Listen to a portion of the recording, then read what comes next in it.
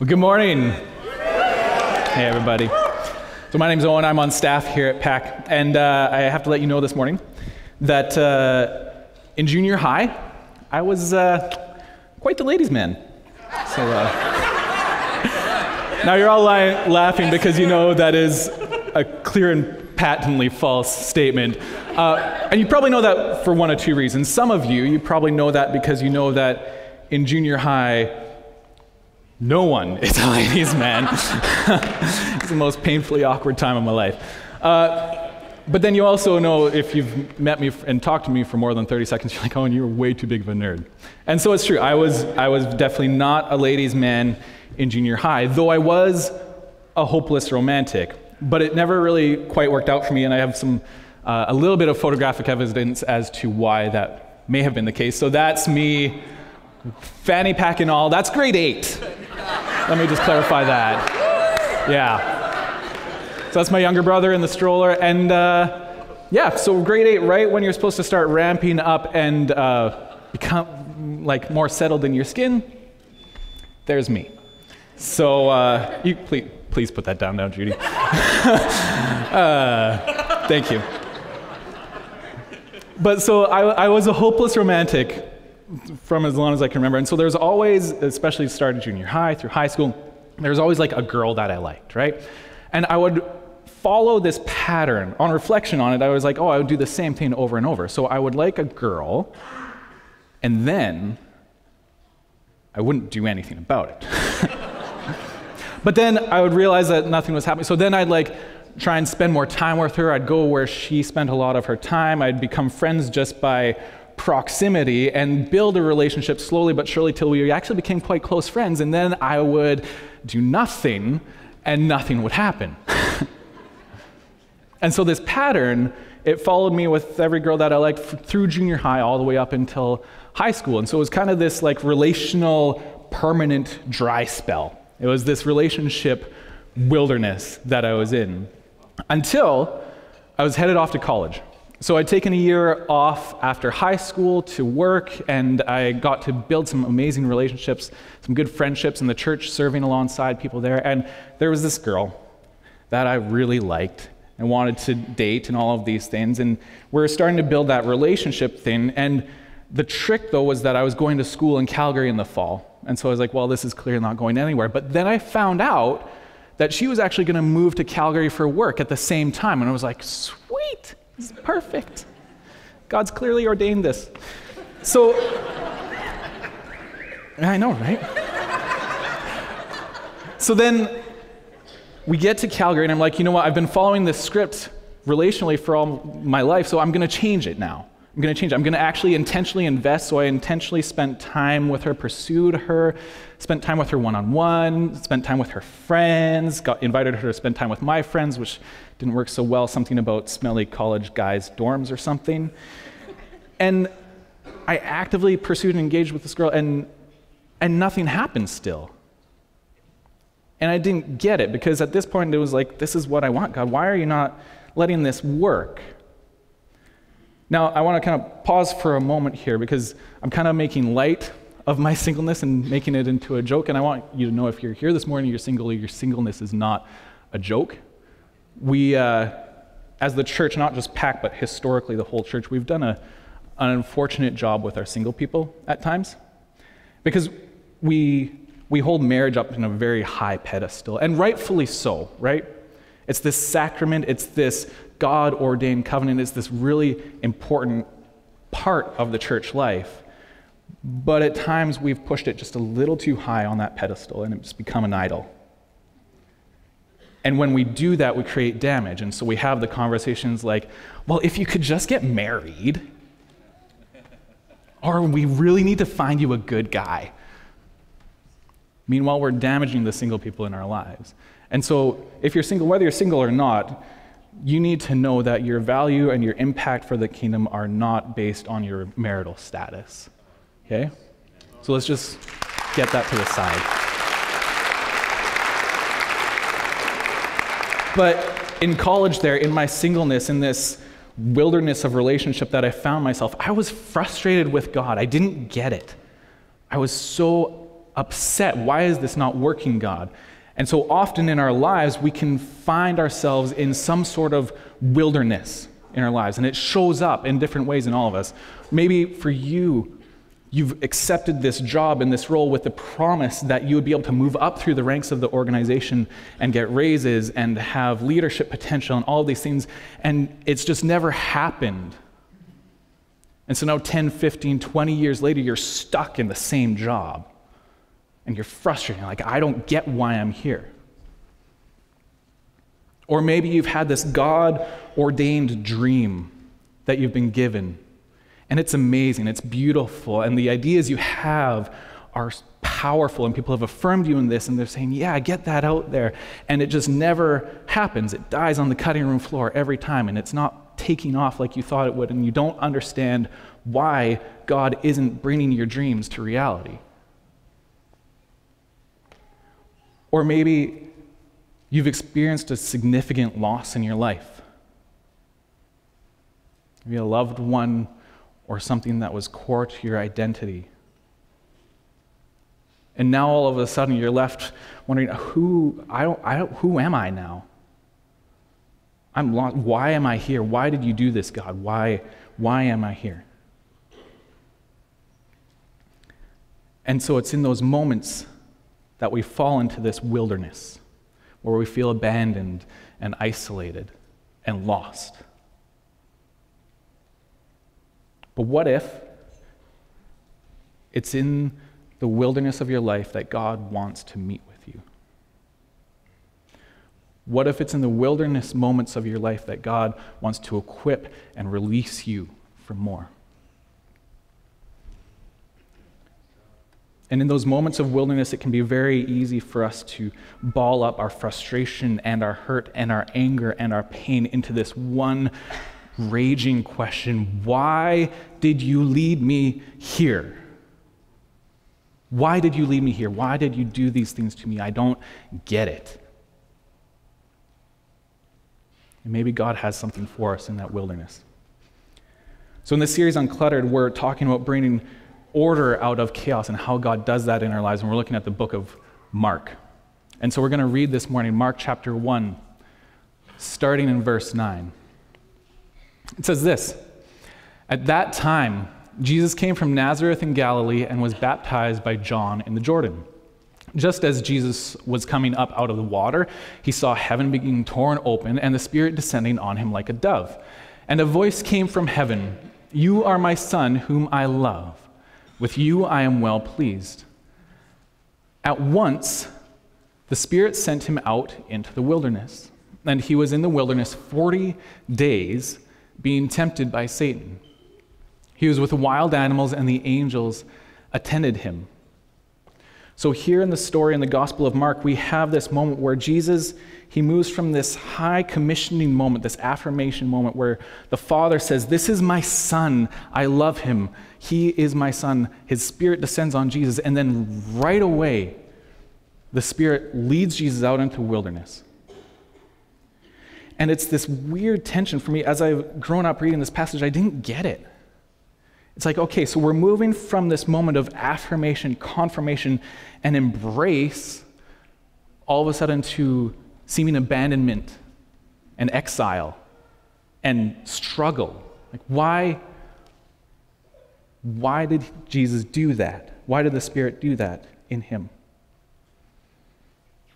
But I think there's more than just moving from embrace to abandonment here, right? So yes, there's this tempting, there's this trial that Jesus goes through, but there's more behind the scenes going on, because it says that the angels kept him and guarded him, so the Spirit of God was with him. He was not abandoned. In fact, God was meeting with him there. And further, the moment Jesus comes back out of the wilderness is the moment that Jesus' ministry on earth is released and the kingdom of heaven comes. Jesus says the kingdom of heaven is now, as soon as he comes up out of the wilderness. And so we see this pattern a few times in the Old Testament where the wilderness is where we meet with God. There was prophets in the Old Testament that were constantly going out into this wilderness to meet with their heavenly Father. And so we see it in Jeremiah chapter 2. And it says this, "Go and proclaim in the hearing of Jerusalem, this is what the Lord says. I remember the devotion of your youth, how as a bride you loved me and followed me through the wilderness. Through a land not sown, Israel was holy to the Lord, the first fruits of his harvest. All who devoured her were held guilty, and disaster overtook them, declares the Lord." So we see this picture of following God into the wilderness, chasing after him into this wilderness experience, much like a love-struck junior high kid following the girl he likes around, right? This is the picture of Jeremiah, where Israel is now following God into the wilderness and are growing in intimacy with him. And then, in the book of Hosea, if you haven't read the book of Hosea, please do. It's honestly one of my favorite books of the Bible, and it is this prophetic word from God that is lived out in the life of Hosea. And it's this metaphor for God's relationship with the nation of Israel, and by virtue of that, God's relationship with us. And so if you're not familiar with the story, God tells the prophet Hosea to marry this woman Gomer, and she is unfaithful to him. And so in chapter 2, there's this declaration where Hosea is cutting Gomer off, and it's a metaphor for the way that God, when we run away from him, when the nation of Israel runs away from him, he cuts us off and sends us into the wilderness. And it's an isolation, it's a cutting off for the purpose of redemption. And then in verse 14, he says this, "Therefore I am now going to allure her. I will lead her into the wilderness and speak tenderly to her. There I will give her back her vineyards and will make the valley of Achor a door of hope. There she will respond as in the days of her youth, as in the day she came up out of Egypt." So this story of Hosea, there's this sense of isolation and punishment in the wilderness, but there's also the sense that this is the place where I'm going to meet with the nation of Israel. This wilderness that I'm sending you to is the place where I'm going to meet with you. And so really we see kind of two ways that we end up going into the wilderness. So there's two ways that we end up in the wilderness. The first is that sometimes we run to the wilderness. So this is voluntary. This is where I am choosing to go to the wilderness to follow after God. We see that historically in characters like the Essenes or the ascetic monks of the days of old, where they would literally just go out into the desert and do weird things like standing on poles for 30 days at a time for the purpose of developing their intimacy with God and then to be released for something more when they came back. The Essenes especially, they would go into the desert and isolate themselves from the rest of their community so that they could be with God and then go back into their community to transform and bring revolution. And so sometimes we follow God into the wilderness and we run to him there. We run to something that we're looking for in the wilderness. The first ministry position I had was in this little town called High River in southern Alberta. And after a couple of years, Amanda and I, my wife, we had started to feel like God was calling us out. And so we responded to that, and we're like, okay, we'll follow you out of this security, this place that we love. And so we had the conversation with my lead pastor, and we kind of came to this agreement that we'd start looking for a new ministry position.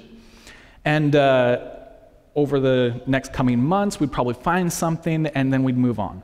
And we had this agreement that we could stay as long as we needed, but we could also go when we needed. In my heart and mind, I was expecting month and a half, 2 months. Like, I'm a pretty likable guy. I could probably find a job. A whole year passes, and I had interviewed with about 15 different churches. Now, I know for some of you guys that may not, you're like, whatever, I interviewed for 15 jobs every other day. But in ministry, that's a little bit weird that you go that long and interview with that many churches without anything sticking.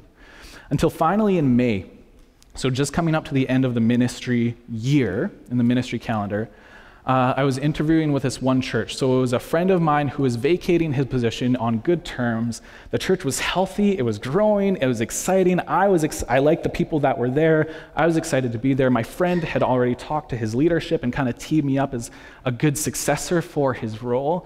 And so I was stoked. I was like, this is clearly what God wants for me, right? This is the wilderness thing, this is what we've been following Jesus through the wilderness for. This is it. And So we interview, first round of interview, and it comes back hard no, right away. You're not the guy. I was so mad. I was like, are you kidding me? Because at that point, we had announced our resignation at the church. At the end of June, we were done, hard and fast, no matter what happened. Our house had already sold. We had nowhere to go, no job to land in. And this prime apple of jobs, God just kind of like, it's not for you. Like, what are you doing? Don't you know that's what it was supposed to be? And so sometimes when we run after God into the wilderness, just because we're chasing him there doesn't mean that it's necessarily comfortable or easy. And so in those moments of angst, in our wilderness moments leaving High River, I learned a dependency on my Heavenly Father that I had never known before. I learned to trust him in ways I'd never trusted him before, because it's really hard to not be dependent on God when you don't have anything else. And so we go, okay, I guess you got to figure it out. And he did. And at the last minute, he led us to where he had us to go. So sometimes when we run to the wilderness voluntarily, we are running to something. But sometimes when we run to the wilderness voluntarily, we're actually running away from something. Sometimes we'll isolate and cut ourselves off because there's something going on in our life that we're like, I don't like that anymore. I want to get away from it, and we'll run away to the wilderness. And the trick is that that thing that you're running away from, it is going to be there no matter what when you come back to it. It's going to wait for you. The benefit is that if you run to the wilderness in earnest and you go to be with God in those moments, in those days, you will come back better prepared and equipped to actually deal with that thing in your life that is causing you to run away. So sometimes we run to the wilderness. Either we run to God in the wilderness or we run away from something, but sometimes we voluntarily go there. And sometimes we are led into the wilderness. Sometimes we are sent there involuntarily. We do not want to go, but we're sent anyway. So if I'm very honest with you, as I was preparing this week, I was wrestling a lot with sharing some of our story here, because for our family, some of the wounds I'm going to share with you, they're a little fresh. And so there's a few things that I was concerned about. One, I didn't want to paint myself as this kind of martyr hero, because it's not about me. I also didn't want to damage the bride of Christ. I didn't want to tarnish the name of the church as a whole. And frankly, I don't particularly feel like emotionally bleeding out on you all. But as we processed, we felt that, talking it through with Amanda, we felt that our story might help you in your story in your wilderness moment. So just before we came to Pack, our family was very much led into the wilderness. Without warning, as a total surprise, I suddenly had to find a job while Amanda was 6 months pregnant. We had our 2 small kids and our home. And we were left hanging. Didn't see it coming, weren't prepared, and all of a sudden, we're in the wilderness. And the challenge that we've found in our life, being a pastor, being in ministry, is that when you transition, when you move jobs, you can't just go and get a job at the church down the street. It doesn't quite work that way. And so in one fell swoop, we lost our home, our security, we lost our community, we lost some friends along the way. We lost a lot. And for me personally, I lost something that I held as a piece of my identity and self-value, because this is what God has called me to do. And if you are saying I'm not good at it, what does that mean about me?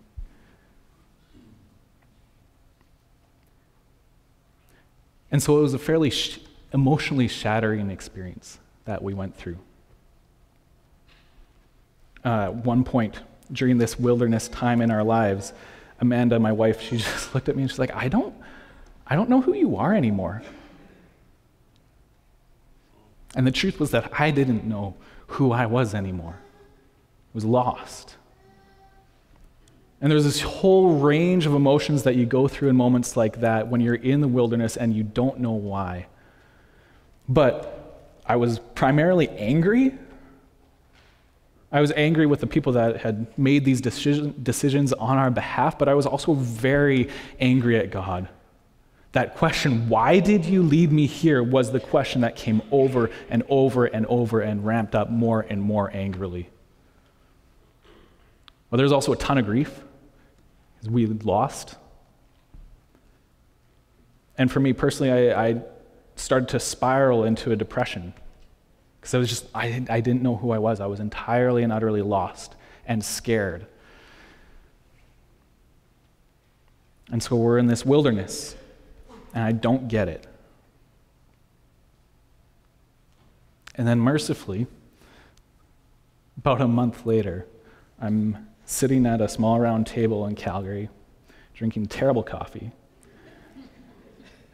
emotionally bleeding out to these two perfect strangers who then laid their hands on me and prayed for me and my family and told me about this place called Prairie Alliance Church where they thought I might be a fit. Now, meeting Nathan and Chris was an experience.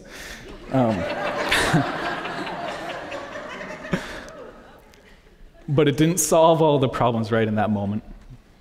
There were still months of chaos and fear and unknown and hurt, and there's still hurt that we're still processing today, which is why I was nervous about sharing this story. But through that experience, our trust in our Heavenly Father grew even more. I thought I couldn't trust God more than I already did, and lo and behold, He shows me up. And Amanda and I, we can honestly say that if we had not been led into that wilderness experience, we would not have been open to the hand of God, and we probably wouldn't have chosen to move to Manitoba.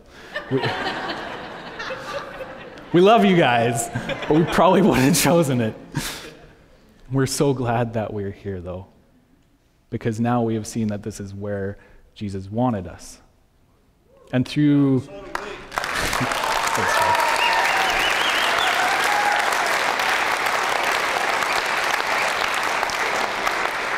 And we can now see, too, that through our various wilderness experiences, that God was preparing us for things that we had no idea we would need to be prepared for.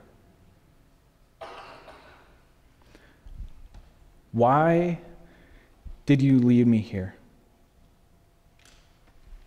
Why did you leave me here? I don't get it, God. In the wilderness, that's the cry of our hearts, whether we've chosen to go there or not. Why? And the answer is always two things. One, He wants to build intimacy with you. He wants you to draw closer to Him. He wants you to trust Him more. He wants you to love Him more the way that He loves you. And the second thing that He wants to do in you is He wants to equip and release you for what He has next for you. The way that Jesus stepped out of the wilderness and stepped right into the start of His ministry, releasing the kingdom of heaven on earth. That is what He wants for you in the wilderness. He wants to equip and release you for more. So for you this morning, what is your wilderness? What is that place in your life where you ask that question, why did you leave me here? I don't get it. Don't hurry through it. Don't run away from it, because the wilderness is God's workshop where He wants to draw you closer to Him and release you for more. In the wilderness, you're not abandoned, you are not alone. And in those deepest wilderness moments of your soul, you are safe. He is on your side, and He is shaping you for what is coming next. So what wilderness are you walking through? What wilderness are you in right now in your life? Or what wilderness have you walked through in the past that you still don't have all the pieces of? Because He wants to meet you there. Why don't you stand with us? And in a moment, the team's going to lead us in worship again. And this is the moment where he wants to meet with you in your wilderness. So come and meet with him.